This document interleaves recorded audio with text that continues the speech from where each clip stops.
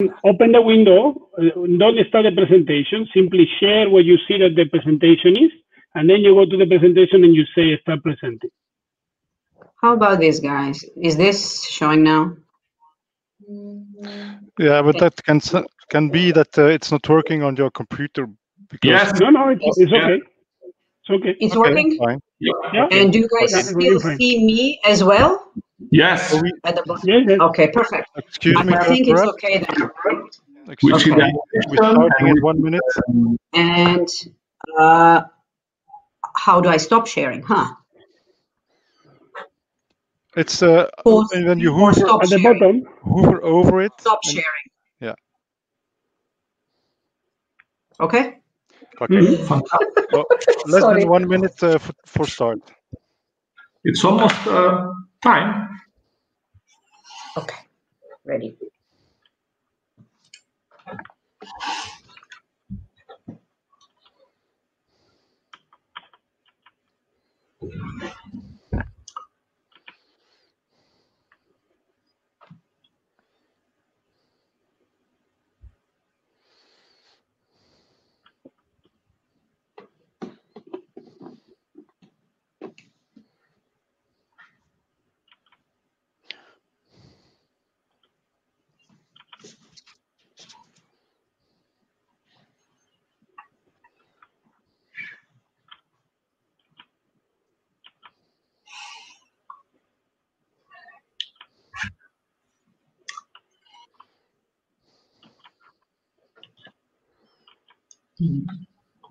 Good morning and welcome to all participants.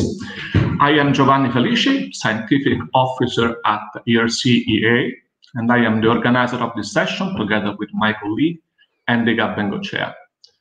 The title of the session is The Future of Health Data Management, Latest Research on Data Processing and Energy Efficient Data Hosting.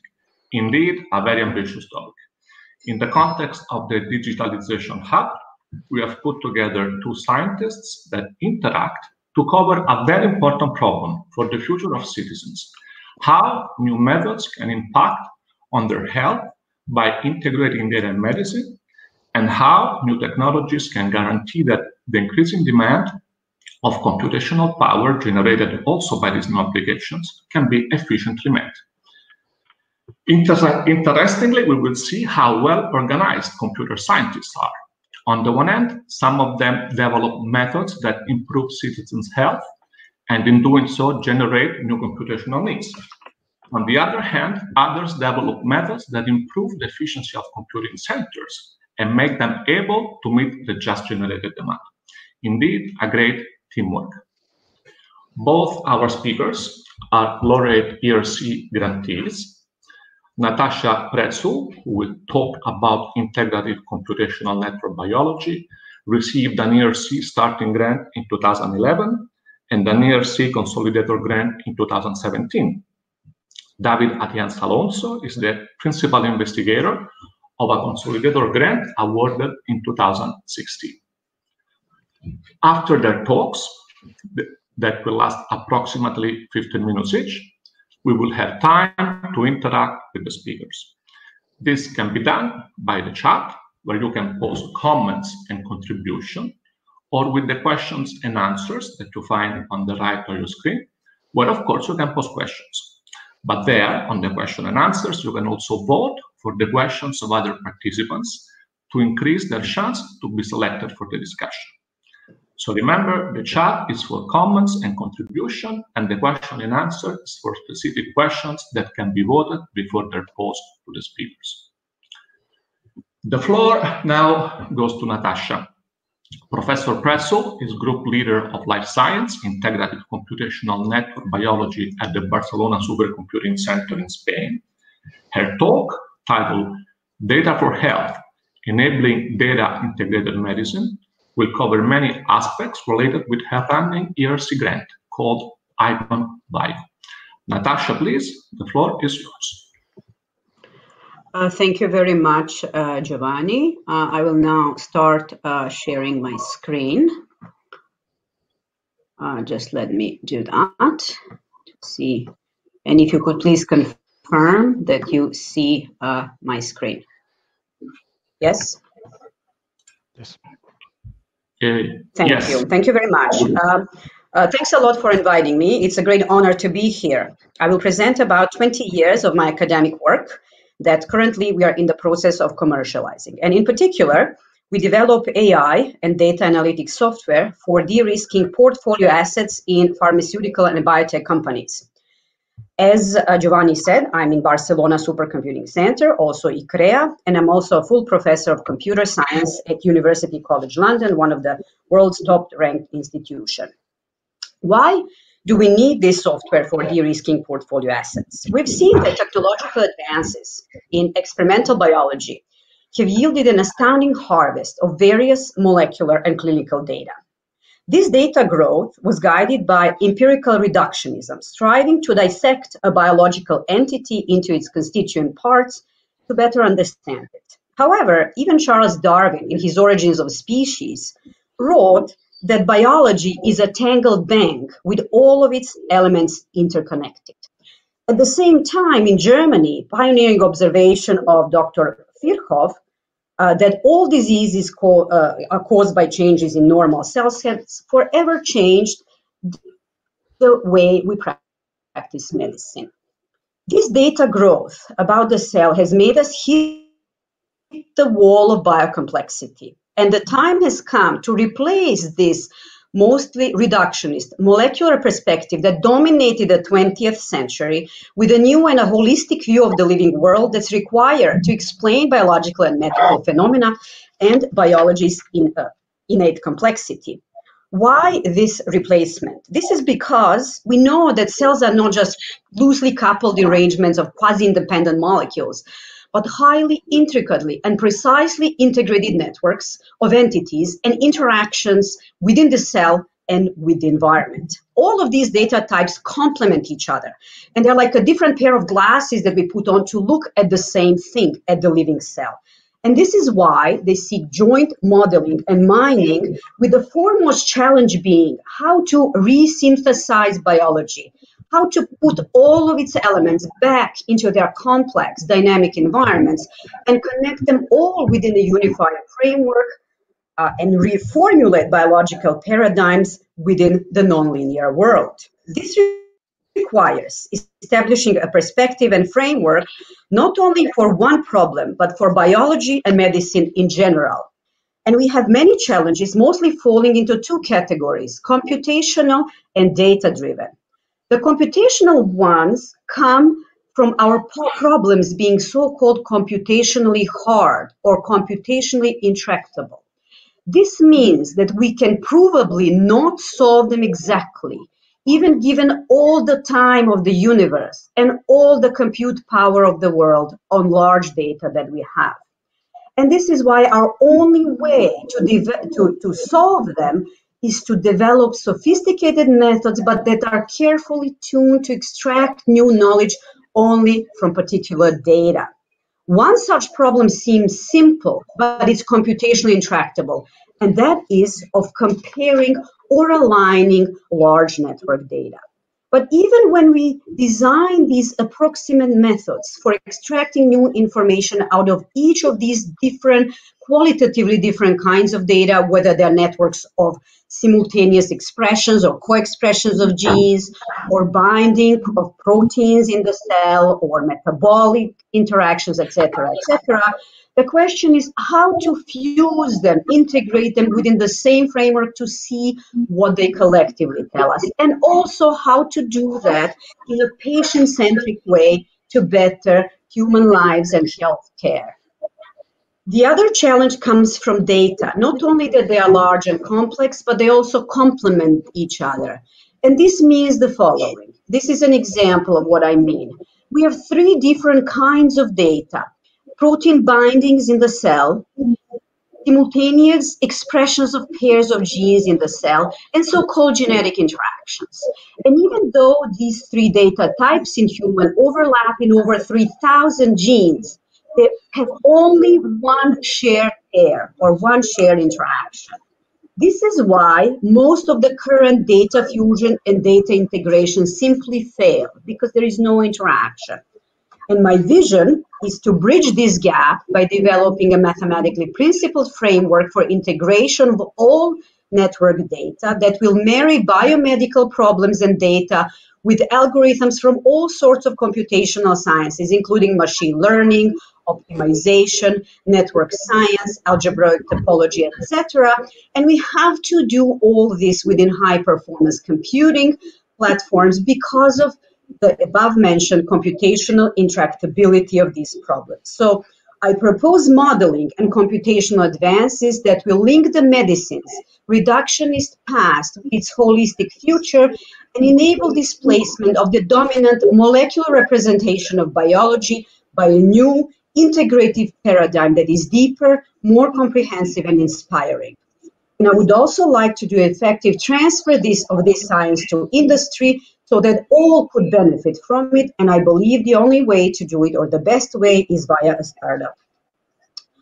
And the startup will do software for de-risking portfolio assets in pharma and biotech companies. And I will illustrate this on 3 examples of what this new software can do. This is all part of the above-mentioned ERC Consolidator grant, and I will do this with the help of the seed funding ERC Proof of Concept grant that I was just awarded and that just started earlier this month.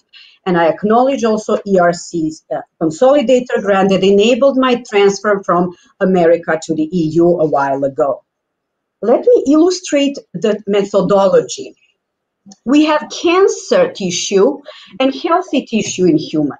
We have 3 different kinds of data: co-expressions of genes in the tissue, protein physical bindings, and genetic interactions. As I said, these data types complement each other. We want to fuse them within the mathematically principled framework. Then we make these new integrated cells coming from all data types together. We call them integrated cells, or I cells. And then we want to compare these I cells between cancer and healthy tissues. That comparison of networks, we just said, is computationally intractable. And this is why a while ago I developed so-called graphlets. I introduced them back in 2004 when I was in Canada. And now they've become highly cited and used in many fields to build network and node comparison methods. So we use these graphlets to compare across I cells of cancer and healthy tissues to identify new cancer genes for which we can propose drugs either to repurpose or construct new drugs to fix these broken genes or their protein products. An illustration of how the method works. We have 3 different kinds of data illustrated by colors here, red, blue, and green. The interactions between genes, they're represented in matrices on X and Y axis are genes, and in these matrices between genes is the value of their interactions. We decompose these 3 matrices simultaneously into lower dimensional matrices, and we also share this matrix factor G. And we do this by minimizing this objective function, which is computationally intractable, but we do it anyways. And then from these matrices G, we construct these new networks that we call integrated cells. And in these integrated cells, we unveil new biological information that emerges from this fusion of the data. And you can see this on this graph in this bar charts, where I cells that are pink have more functional information than any of the constituent data types in isolation. Okay? Now, I will demonstrate this on 3 examples. The first one is in cancer. And what this new software can do, and the software is to de-risk portfolio assets in pharma and biotech companies. Right now, it's demonstrated academically on hundreds of patients, but we need to scale it up industrially to thousands and hundreds of thousands, and hopefully millions of patients. And this is why we are building this startup, to solve these technical issues. But not only that, we need to optimize data science operations in these companies, free up resources to save costs at many levels. So we took 4 most prevalent cancers in human: breast, prostate, lung, and colorectal. We compared eye cells of these cancers and normals and found the most rewired genes in cancer.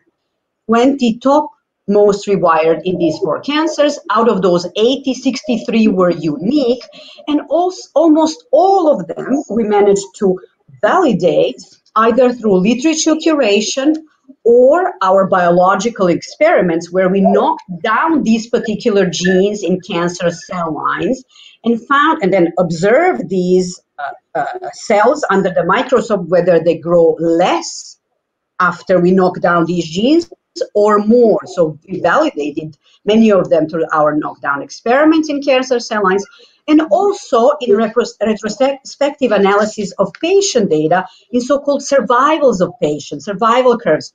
We observed that patients with mutations in these 63 genes have different survivals than the patients without these mutations. And this again demonstrates that this methodology works. And we could have not found these in any of the constituent data types alone.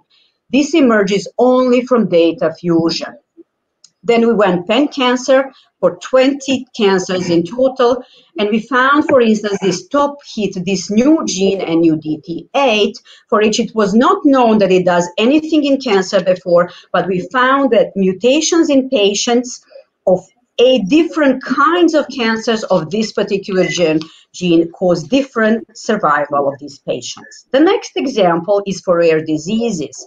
These diseases are peculiar. We cannot cure them properly because we cannot understand them because they're rare. We don't have enough patients to make statistical inferences.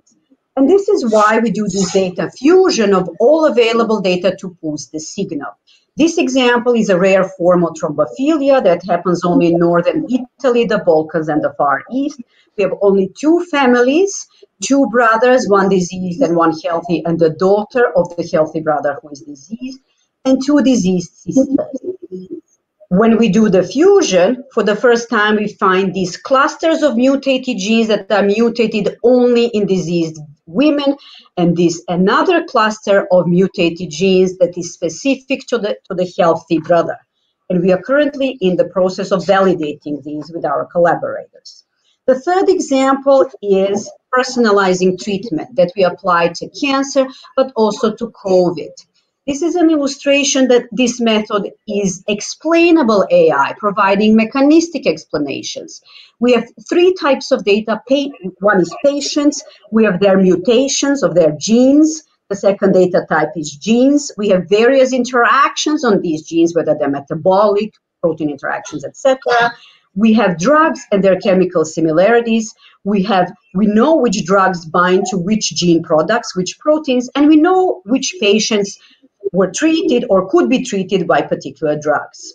Again, we optimize these objective functions through lower dimensional matrices, and we share matrix factors to obtain the fusion of the data. And from this same formula, we read all 3 tasks of precision medicine: stratification of patients into different groups that should be treated differently, even though these are all ovarian cancer patients of one type.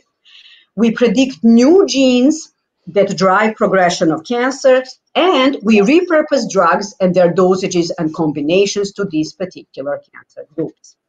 This methodology is very versatile, that it can encompass all available data, but each time you pose it, it corresponds to different computationally intractable problem for which we have to propose objective function, optimization solver, prove convergence, correctness, and optimization is slow. That is why we have to use high-performance computing. And this is why we need to solve the technical issues via a startup. We did analysis of thousands of COVID patients for which we have gene expressions in the lungs, and these papers of ours will appear later this year. To conclude, advances will come from holistically mining all available data, for which we need conceptual paradigm shifts such as the eye cell, also the methodological ones such as new mathematical formalisms and algorithms to extract new information from these formalisms. However, computational issues will remain stemming from computational intractability, and this is why education is key, and we need to train embedded data scientists who will specifically be trained to resolve problems for specific areas. And to that end, I published this textbook by Cambridge University Press last year. We need to take our results strictly out of the academic settings, and I believe that we are a startup, the Geneta, to scale out and productize eye cells. I thank the proof of concept grant from ERC. Also, ERC was instrumental to my transition from the USA to the EU, awarding me Starling and Consolidator grants. And I'm very saddened to see the budget cuts to ERC that are not only unfortunate, but could be detrimental, fatal to the EU economy. So the key is to sustain and, if possible, accelerate this funding and enable more funding for transfer of technology out of academia, because right now, other than these proof of concept grants, we only have SME instruments that are now called EIC Accelerator. I'd like to acknowledge various funding organizations from the EU, from the US, from Canada, also private companies, smaller national organizations, as well as my group, without whom none of this would have been possible, and also the learned societies that acknowledge my work. And I thank you all for your attention. And I will stop sharing my screen now.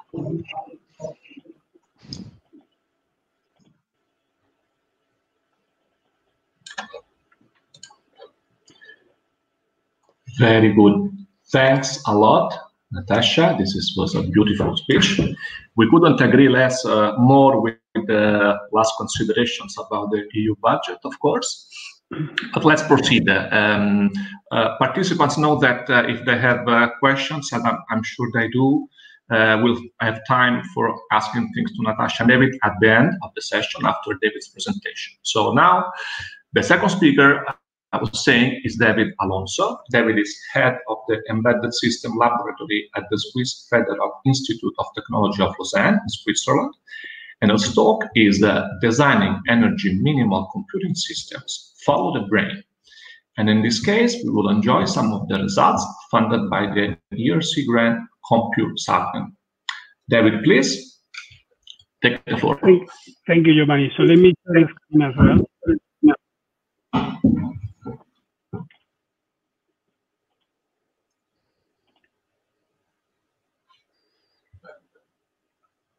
Okay, so do you see the slides finally? Not yet, if you ask me. It's coming now. Yeah, we have to go on the screen, little tab on the laptop.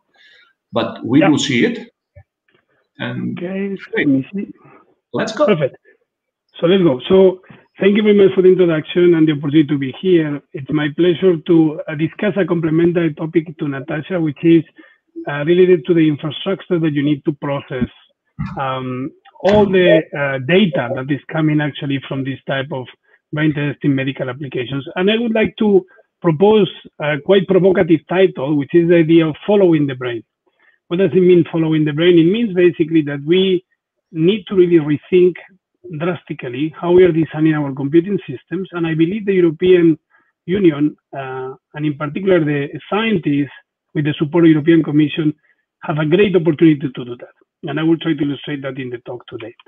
So the first point is clearly what has been shown, that you have a dramatic growth in the way that actually you have the requirements of the data centers to process the data. You see that the data is growing. Natasha has shown that you need to have data to create this type of applications. And indeed, the projection shows that there's an exponential growth that is going to happen in the next years to be able to solve problems like gene sequencing, pandemics, like what we have, drug simulations, molecular dynamics, many different elements like that that really require very powerful data centers. A very good example that I wanted to share with you was the development of the CAFBIS project, which was a project that we developed in my laboratory with the help of a few other international institutions, where the idea was that we could try to, or we're trying to see if we could pre-screen COVID-19 patients based on the CAF sound. And the reason is because the World Health Organization, as soon as the whole process started, show that actually 2/3 of the patients that have COVID have a very particular dry cough. So what we did, thanks to the support of the embedded systems that we developed in my lab, plus data centers all around the world, we created a web app for doctors, as well as a web app for users, where we could actually target both certified data collection and crowdsourcing data collection from people that were suffering from cough symptoms with COVID. And this was possible thanks to the support of the data center. I'm highlighting all the different elements that we needed there. We needed the data center to be 24-hour a day available to be able to collect the data.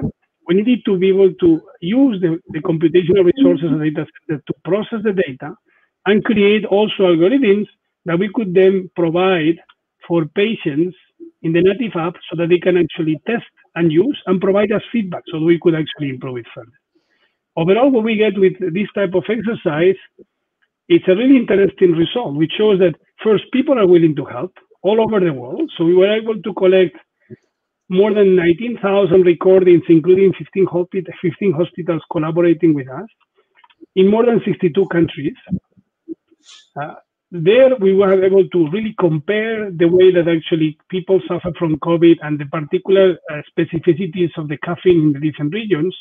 And more importantly, because we have all this infrastructure, we can actually share now the results and the database that we have so that people from the medical research community can keep fighting COVID. And we can actually do that thanks to the support of the data centers that are worldwide, and now it's integrated in this big data.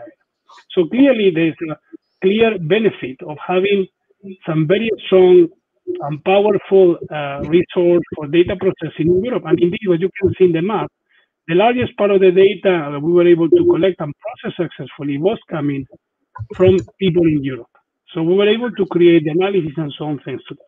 Now, if we look at the situation of data centers, how they are designed, we can clearly see that it's growing, the demand, but their efficiency on the computing side is not at the level it should be, considering how many millions we are spending on them. So you see here an example from the US. You can see that it really can consume a significant amount of energy. Indeed, if we calculate what is the amount of energy being used even today at the level of data centers, it can actually cover almost 50 million homes, which is significant amount. You can see also the maintenance costs. You see that these large data centers or mega data centers can consume, can cost up to $3 billion when you see the big companies in the US. And what is even more scary is that these data centers' electricity consumption is going to keep growing to reach levels that actually are almost at the covering 8% of the whole worldwide electricity by 2030. So what we need to actually do is to find ways to really optimize the data center so that the system is correctly used and you don't really waste energy, because if you need to have 8% of the energy used, you need to better use it well. Now, if we look at data centers, how they are used, this is even more scary, because you see that the data centers are always on. This is one of the key features of this particular architecture that we have today for data centers, that you want to make sure that no matter what happens, you can always respond.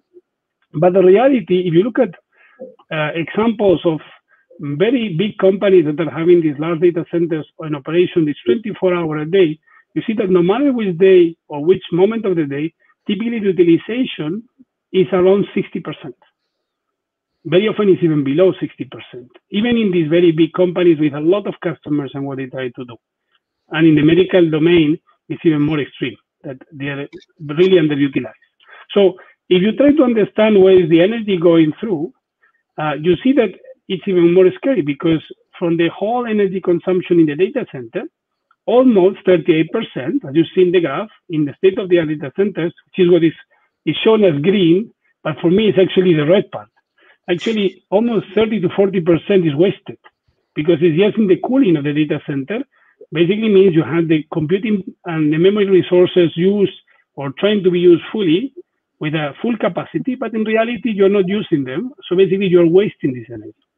And the only way that you find today companies to keep this paradigm is either go for very dramatic or extreme situations, like this is an example. Microsoft is starting to put these data centers under the water, but really under the water to minimize this cooling energy, or you try to design them in a different way.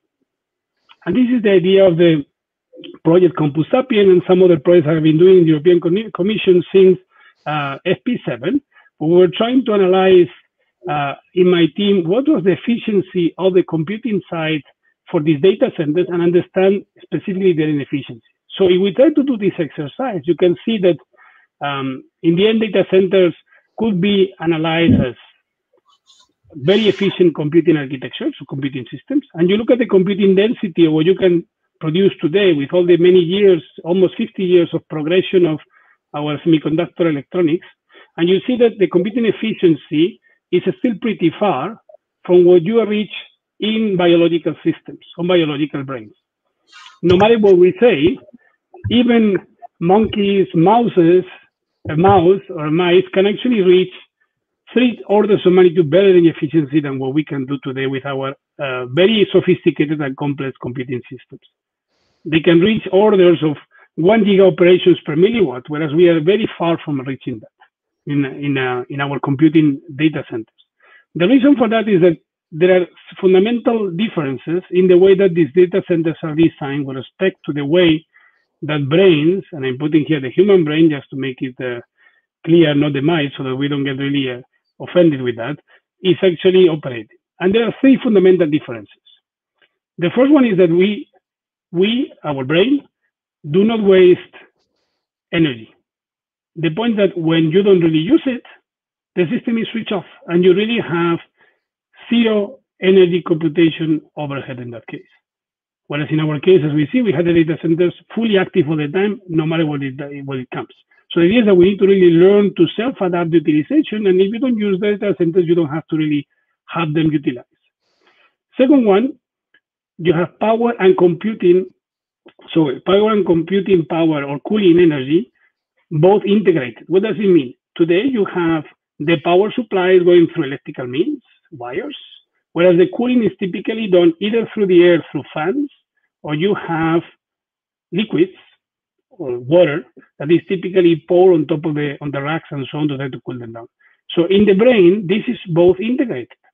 Through what? Through the veins. You have the blood that is actually providing the power to the different cells and synapses, and you have as well the cooling part that is actually at the same time being used. Finally, which is also very important for data centers, memory and logic is integrated in the brain. What does it mean? It means you don't have one subsystem for storage of the data, another part where you have to transfer the data to compute it, which is what you have today. You have your memory and your hard disk that you actually have the data stored. Whenever you want to compute, you have to send it all the way to the computing processor, and that's actually going to cost you a lot of energy. So based on these inefficiencies, I got the idea of creating a completely new many-core architecture for the big data era, which is the foundations of the project Campus Sapien, the ERC consolidator grant that I created, where the idea is to really try to mimic as much as possible the architectural concepts that are very disruptive in the brain with respect to what we do in computing systems. And for that, if you look at, let's start. If we look at the brain, this is how the brain works.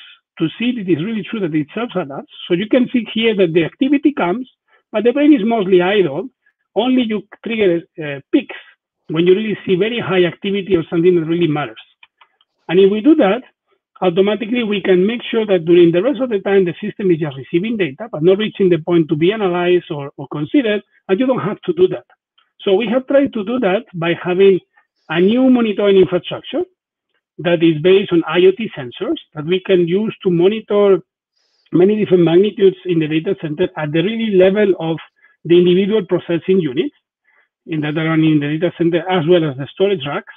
With that, which is what I call an Internet of Things solution, because these are tiny sensors that are powered up with supercapacitors that can really run forever. You don't need to even change the batteries because they are connected to the wires or the servers, and they suck a little bit of energy, which is negligible, and it can actually be used to monitor the whole data center. Then you can actually create power and temperature monitoring tools that we have done, which is PMSM, is one of the tools that we actually created in this project. And once we have the whole system done, you can start running pretty sophisticated and well-tuned machine learning algorithms to make the runtime management. precisely like the brain does, that considering the amount of data that you are having used and so on, you can automatically control and try to make sure that you don't use more servers than what you actually need. Now, this whole project was initially done in an academic environment. We managed to convince one of the largest data center providers in Switzerland, which you can imagine that these are banks. So we talked to Credit Suisse, and Credit Suisse agreed to try out our solution in their data centers. After 2 years of exercising, trying to monitor and correctly tune the algorithms, we managed to reach savings of up to 50%. 50% is basically providing double amount of power for houses in Europe. Basically means that instead of 50 million houses that we can actually use with the energy of the data center, you could have 100 million, and actually you reduce the power by half of the data center. So there's a very big potential here. The interesting thing is that even though we did the whole project in Europe with a European company, because still Credit Suisse is based in Switzerland in the end, turns out that the main or largest interest for this type of products, which I think have a large relevance worldwide, was only for US. So in fact, the one that came to discuss and in the end license the whole ecosystem that we made for these monitoring and data centers was a very large US company. And they are using it internally to optimize the energy that they have. But they still believe there's a lot of potential for European companies and even startups to really create this type of systems to really help improving the energy efficiency of data centers. Now, if we look more carefully at the architecture, like I said, there are two additional inefficiencies. The second one is power and cooling that has to be integrated. What can we do there? So the first one that we need to do is analyze how the system is being used. So you need to create on-chip microchannels that can actually combine the power delivery and the efficient cooling. Instead of making it through two mediums, electric wires and liquid, we can actually make everything integrated, like the brain, in a single system, which is a power delivery network with microfluidic fuel cells, where you actually have the water, and in the water you dilute the fuel and oxidants, as if it was kind of a battery. You can think of it as a battery. The benefit of that is that the system is traversing the power and the computing system, and whenever it heats up, it reacts and generates power. It generates power for free, and you can feed it back to the actual computing architecture. So when you're heating up, instead of just having to waste energy cooling the system, this cooling power is actually used to improve the efficiency of the system. And the warmer you are, the better it works. So what turns out is that with this approach, in one of the work packages of CompuSapping, we're able to recover 30% of the total energy of the system. So we are not only spending energy on cooling, but we are recovering a significant part of the energy in cooling. And I think this technology can really improve much further. Finally, we have the problem of memory and logic being completely coupled. So you store on the one side the data in a storage rack, like what you see in off-chip memories, and then you have to bring it back to the computing side. As a result, what happens is in many applications, machine learning for the medical processing and so on, a significant amount of the time, almost 90%, the processor is idle and waiting for memory. So you are also understanding now the reasons why the utilization is so low, because you have to bring data all the time from memory. Now, the way to solve that is to do like what the brain does. If you think about the brain is not planar, like our chips or data centers.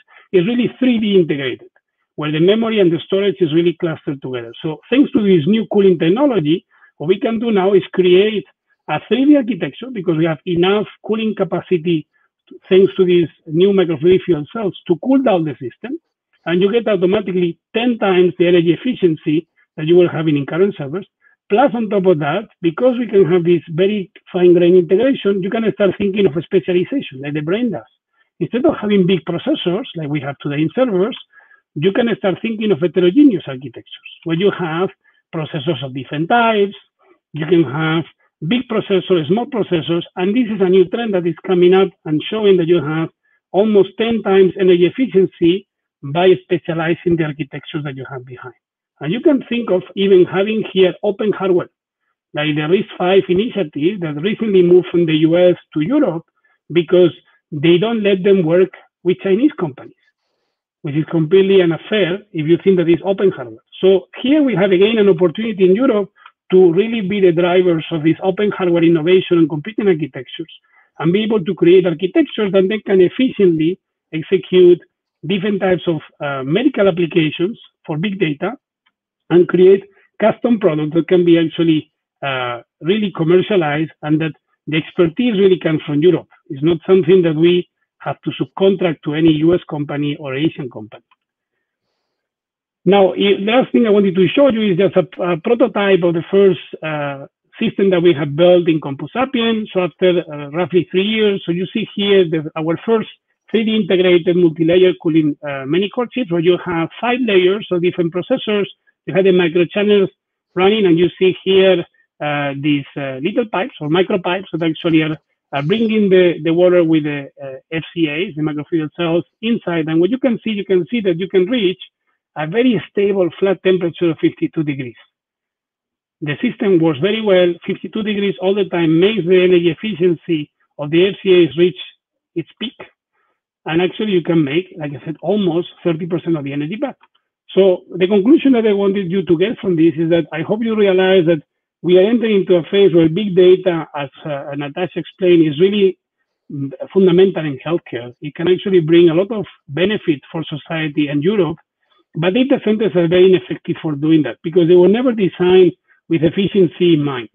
And as a result, we really need to change how we design them. And there, I think Europe has a very big opportunity to really change the leadership that is happening in this world, which right now is clearly based in US, and it's actually moving towards Asia, but skipping Europe, where actually I think we should be actually a key part of it.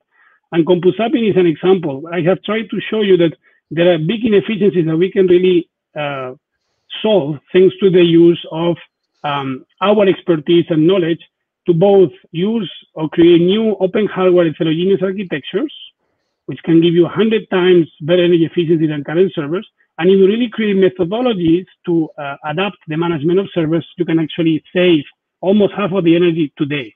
And I'm convinced we can do even better than that if we keep doing this in the future.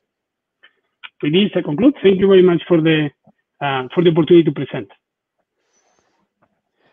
Thank you very much, Natasha and David, for your very interesting presentations. I am monitoring the questions from the audience. We didn't have still questions, but I have one for both of you. It's partially you responded it in a way, but I would like to have a more structured answer to it. You have we have in the audience people coming from policymakers, also people coming from companies as well from Europe that are working in innovation aspects and so on. So you showed us very different aspects of all the whole problematic of the use of data and the hosting of data for health. What do you think that would be the most pressing aspects for policy making in the near future from your perspective as experts, and also for opportunities for commercialization, for innovation that we could maybe work more from our side? Natasha, can you start with that? Yes, thank you for that question. It's a very good question. How do we take the lead in here? I think we need to look at, basically we need to find our own European way, but we need to look at those that already do it well. And in my view, because I've seen many systems, Canadian, American, and now European, it is through allowing the top science to flourish by enabling the key people, the top people, to develop fully their teams, and also bringing enough money through various instruments to enable them to commercialize this. And not only the money, but the infrastructure that they need, meaning the administrative support, and also to minimize the bureaucracy that they have to go through. Because usually these people, they're brilliant scientists, but they might not be good at solving the administrative issues. I think this is something that Europe needs to work on, to take the lead. So basically to enable this transfer of key top research into industry, usually via startups. Okay, thank you. And David? Yes, so I'm going to actually, I fully agree with the remarks of Natasha. Let me take maybe a different angle. If we are looking at how we could do it from a global perspective, from a policy viewpoint. So as I show, I think we have in the area of data centers and computing systems, it's obvious that we are not going to be right now at this point starting to be the leaders in manufacturing. This is something that is actually not worth it, and I think it's going to go nowhere. On the other hand, as I try to show, we have very interesting concepts and really new things and opportunities in the area of design. So you think about designing of and finding new ways of creating disruptive computer architectures. I can think of it a little bit like what happened to the iPhone, and you think design in California, manufacture in Asia. So here's the same thing. I think we have an opportunity to really create the designs of these new architectures in Europe. And I think there's a bit of a gap between what we can propose, like what I'm showing here of very interesting results and so on, and how much the industry can actually follow up. Very often because they don't have resources, they are very much stuck in a 2-3 year time frame, and you cannot do that. It was interesting, not to say shocking for me, the two examples I tried to show, and I think it's a hint where I can see that the policymakers making an effort here is one, when we have done the effort of creating with several projects of the European Commission, a whole framework, including the ERC, a whole setup where we have the monitoring and the policy to manage data centers. It took me hell of an effort to find somebody that wanted to use it. I'm actually having the whole technology done. I only want to have a customer. And it took me forever to do that. And actually, we have to rely on a Swiss banking industry to try out an IT solution, which actually can be used in any manufacturing fabric or system. So I think there has to be an effort on creating programs where we really try to link together key scientists. And Natasha said that we don't have maybe experience how to do the industrialization, but with people that can help us and really say, okay, look, these are the constraints that you have in the real world. And I think there needs to be a big effort on trying to align both the top end sizes, that we need to really have the funding to do that, but also you need to have in the end a larger proof of concept grants that can actually help us to do that. And the second one is indeed the startups. If we have an idea, we have tested all this and so on, we were trying to find who will help us to commercialize or actually even get the license to really give them the results. It was extremely hard, not to say impossible in the end, to get a European company to do so. In the end, we finished giving, I would not say the results, because still we have a license that is non-exclusive, but we gave the first big push of commercializing this technology and making the biggest plus on the market to an American company. I find it shocking. I mean, we have spent the effort, we have all top scientists in Europe, and then suddenly, when you have to find a way to really try out this, there were all types of excuses and arguments from the company saying, well, it's a very long time frame because it's 5 years around the road. We don't have resources for that. If something was wrong, so I think we have to change the mindset. And I think it starts from the politicians, that we need to really find out that these are, either we do it now or in 5 years from now, we'll be out of the game again. And I think one example is this, like what they mentioned, the fact that the Open Hardware Initiative for Computing RISC-V has moved from the US to Europe. And we can be the drivers now to create these new architectures. And that will be actually based in Europe. And everybody will have to buy European computing systems if we really design them now. If we wait 5 years, forget about it. It's going to happen somewhere else. And I think this is something that we need to change. Okay. I know that there are people in the audience that are also representative from industry. So maybe we can support that on that links, and hopefully. I will be happy to talk to them and give them my thoughts. That was also part of the idea of the session, to have that. We have one question. It's the only one that came from the audience, so I will just ask this, and we will need to conclude the session with that. How can the EU promote data usage in a way that provides knowledge for new healthcare standards?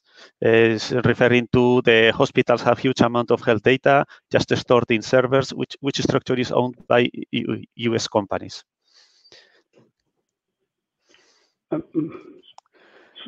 do you want me to start, or Natasha will start? So how do you want us to do? Maybe Natasha, because it's data usage. Okay.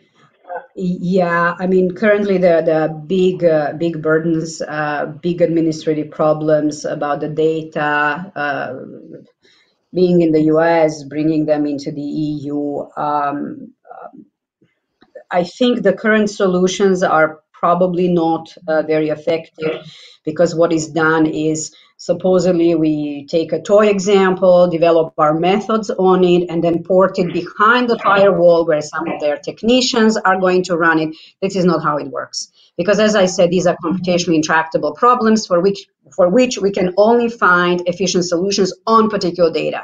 And if we don't have those data, there is no efficient solution. We cannot be working with anonymized, fully randomized data to extract any information. This is something for policymakers to see how to do it properly. This is done by these distributed data centers now, where only the local copy is there, but of the real data that doesn't go anywhere outside of these hospitals. I think we need these federated data storages and machine learning. If I can complement, maybe one of the big burdens that we have seen in a number of European projects I have been working on with other partners from different universities and actually different countries, we see that even the standards of sharing the data between countries in Europe is different.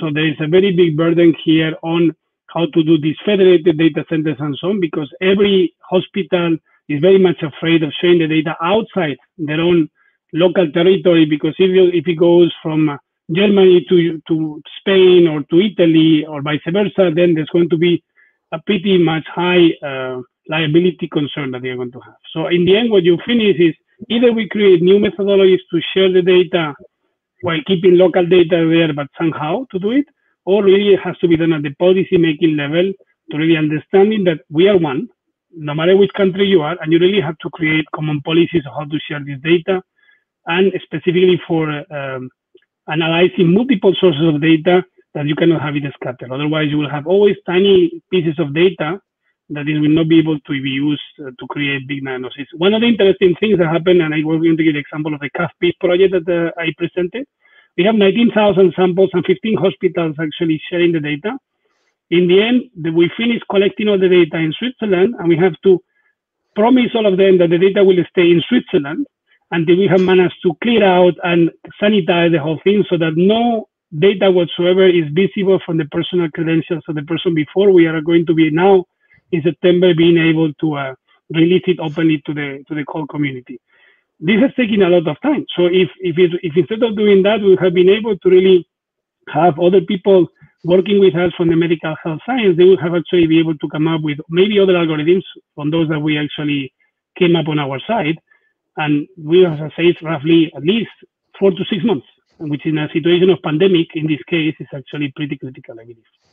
Okay, I have a quick, we are out of time, but we have a quick question about all the historical data in paper that could illustrate connections in pathologies. Is there any initiative to pass this data from paper into a digital format?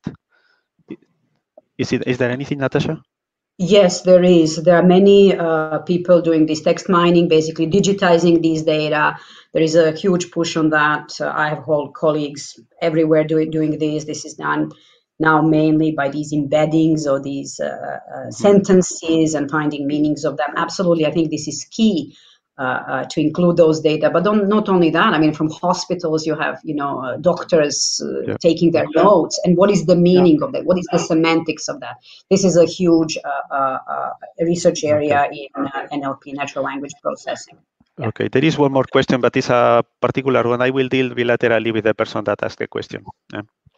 So, Giovanni, I leave it for you. Okay, then. So we have arrived at the end of the session. We can go home or whatever we want, knowing that computing centers will be more efficient and that we will be healed better. It is quite a good take-home message to start the day with. And for this, I wish to thank, also on behalf of Indica, the speakers for that very interesting presentation and the participants for their lively contribution to the session. Last but not least, of course, we also thank the organizer, the scientific and technical organizers of this event. And we wish a beautiful day to all of you. Goodbye. Thank you. Bye-bye. Thank you. Bye-bye. Bye.